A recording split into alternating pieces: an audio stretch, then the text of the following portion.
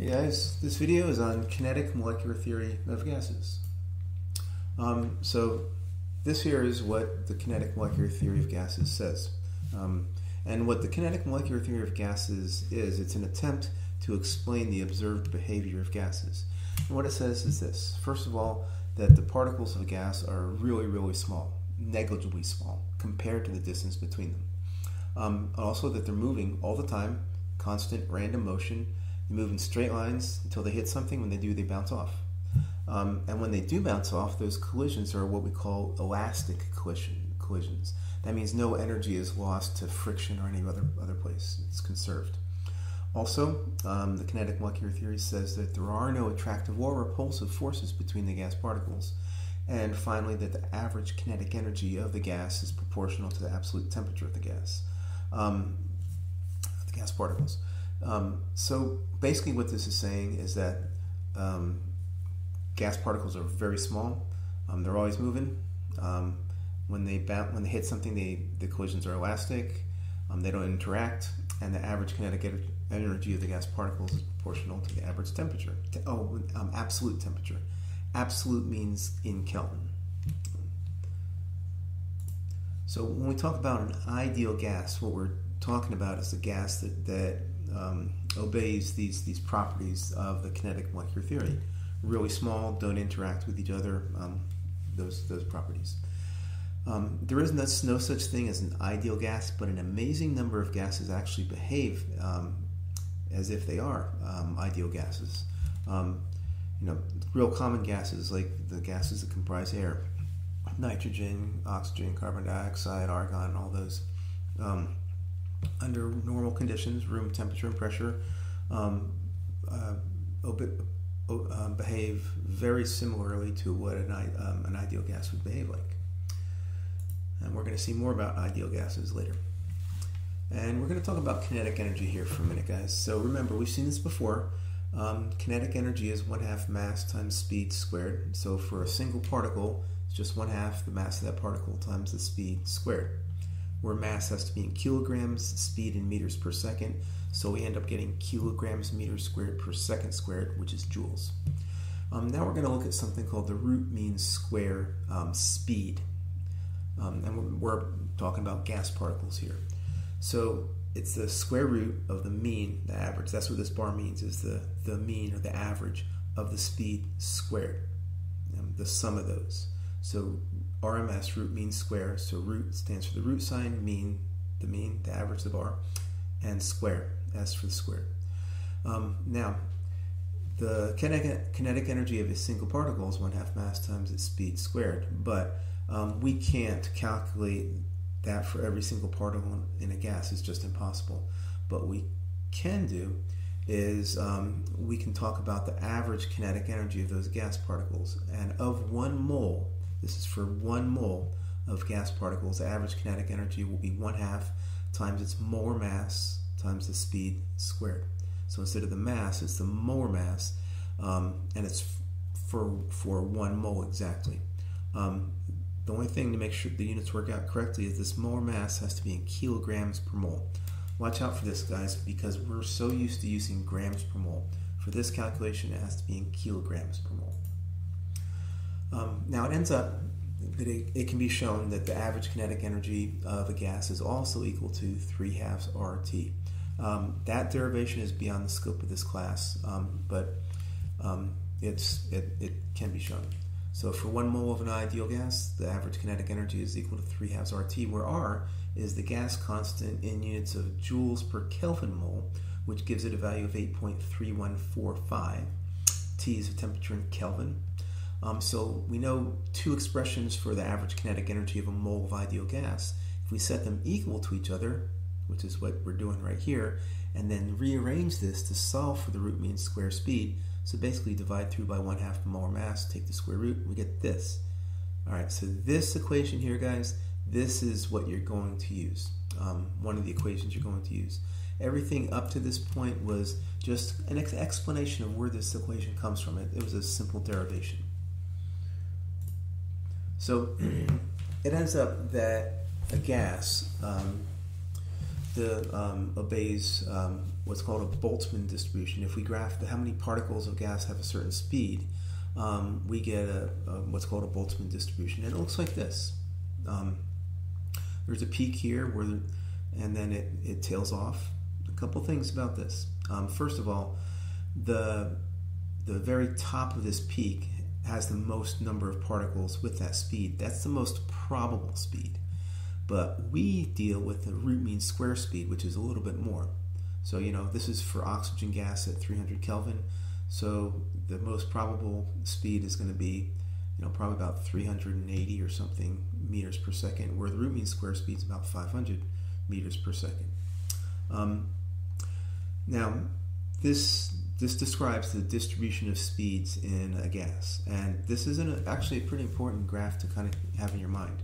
What it shows us is that all the particles of a gas they're all moving at different speeds. Some of them are moving really, really fast up here. Some of them are moving really, really slow. Not very many, but some. Most of them are right in here. So there's this distribution of speeds. We have fast particles, slow particles, but we have a root mean square speed and a most probable speed. And we can see from the formula for root mean square speed that as we increase the temperature, the root mean square speed increases. Right? As we decrease the temperature, the root mean square speed decreases. And so what that means basically, as the gas heats up, on average the particles are moving faster. As it cools down, on average the particles are moving slower.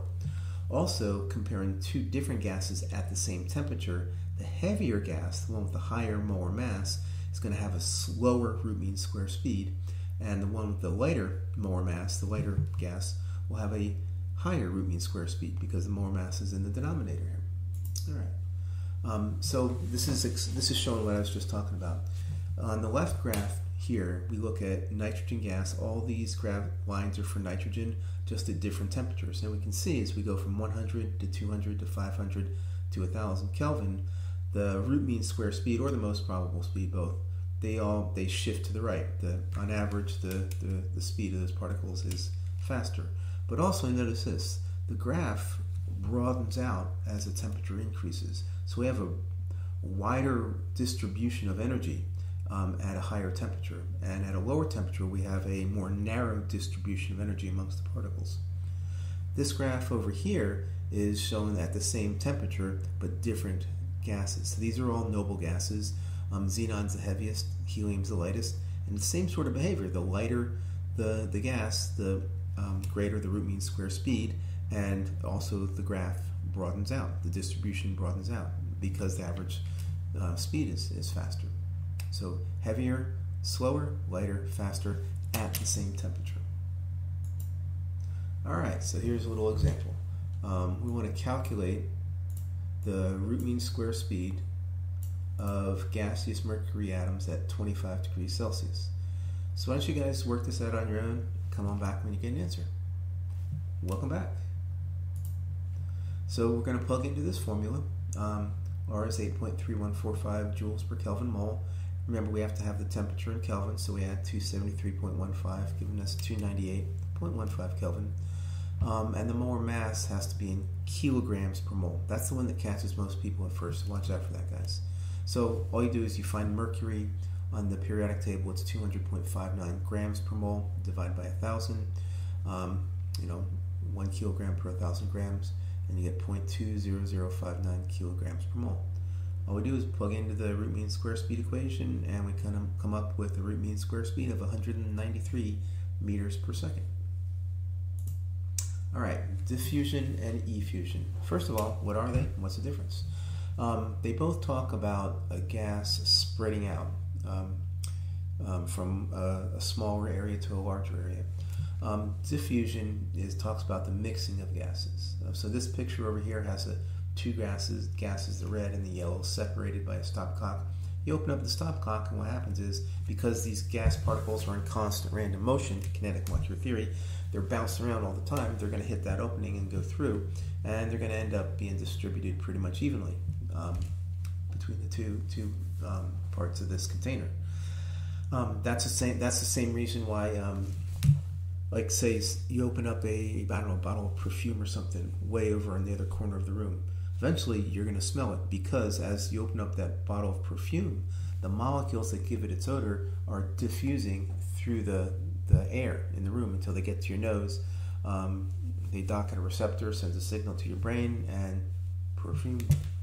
Now effusion is a different setup. Here we have a container with gas on one side. We have, and it starts out with a partition that separates the container. Then we open up this little hole in that partition, and the particles will move through that hole because, again, kinetic molecular theory, they're moving around in constant random motion, and they're going to hit the hole and go through. And at first, because there's very few over here, most of these are going to be bouncing around over in here, and some will be coming through, and they'll keep coming through and coming through, and then every once in a while one's going to go back the other way until we start getting more and more particles on the empty side, that side that started out as empty, and then once we get to the point where there's moving back and forth at the same rate, there's going to be about the same number on each side, and we're at equilibrium. That's effusion. This is actually pretty useful. They used this to separate isotopes of uranium, like having a long chain of effusion chambers, because the isotopes have different masses, so they effuse at different rates. So speaking of rates of effusion, how fast the gas diffuses or effuses, called its rate of effusion or diffusion, it's proportional to its root mean square speed. The faster, on average, the faster the root mean square speed is, the more often it's going to have a chance to hit that opening and go through that hole with the effusion. And for diffusion, it's just moving around faster. We're going to talk about it in terms of effusion here. So we can say the rate of effusion is proportional to, so it's equal to the root mean square speed times some constant. But we know the root mean square speed is square root of 3RT over m. If we take the ratio of the rates of effusion of two different gases, the constant of proportionality cancels. So the rate of effusion of gas 1 over the rate of effusion of gas 2 is equal to the root mean square speed of gas 1 over the root mean square speed of gas 2, which is equal to square root of 3RT over m1 over square root of 3RT over m2. Now notice the 3RT's cancel, and we end up with this simple equation here. Square root of m2 over the square root of m1. Notice it's inverted. This is called Graham's Law of Effusion. Put this on your cards, you'll use it. And what it says is that how fast one gas effuses compared to how fast another gas effuses is equal to the ratio of the square root of the molar mass of the second gas over the square root of the molar mass of the first gas. So watch out. See how they're inverted? People, at first, they tend to forget that. All right, so now we come to the point where we do another example. So a certain gas effuses 1.86 times as fast as xenon under the same conditions, so in the same container, same temperature. What's the molar mass of this gas? Given that that gas is a halogen, which gas is it? All right, so why don't you guys go ahead and work this out yourself. When you get an answer, come on back. Welcome back. So we're going to use Graham's Law of Effusion, where I'm going to put the unknown gas as X on the top, and xenon is right on the bottom, which means the molar mass of xenon goes on the top. Our unknown molar mass goes on the bottom.